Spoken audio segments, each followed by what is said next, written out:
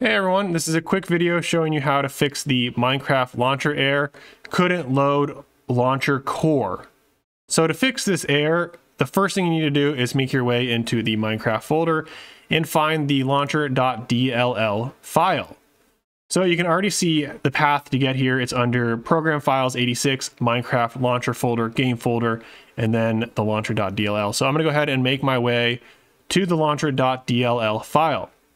To do that, I'm going to open up my File Explorer, and then I'm going to go to my operating system C drive, Program Files times 86. I'm going to find the Minecraft Launcher, Game folder, and then in here, we need to find the launcher.dll file. I see it's right here. So the first thing you need to do is make a copy of the launcher.dll file. So go ahead and copy it, and then we're going to delete it. So don't copy anything else in the meantime, because we need to paste the launcher.dll into the folder, but we need to delete it temporarily. So go ahead and delete it. And what you need to do now is wait about 60 seconds. So wait about 60 seconds before you paste the launcher.dll file back into this folder. What we also need to do, and we're going to do it last, we need to delete the version file right here.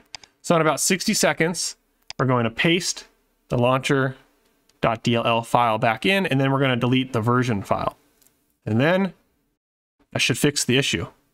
So I know it hasn't been 60 seconds, but just for the sake of this video and speeding it up, I'm going to go ahead and paste the launcher file back in.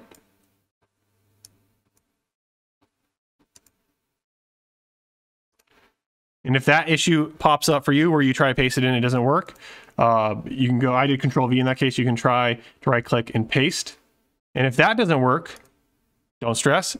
The next thing you need to do is press Ctrl Z. So now Ctrl Z. And now, go ahead and delete the .version. And that should fix the issue for you. So I'm gonna go ahead and delete the version.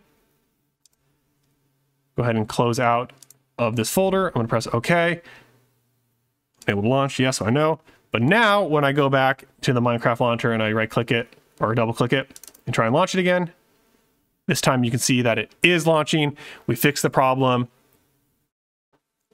and I will have Minecraft again. So going back to that issue, make sure you do a copy. And if you can't paste it in with Ctrl V, like I was unable to, and you can't paste it in by right clicking paste, do Ctrl Z. And that should undo what you just did.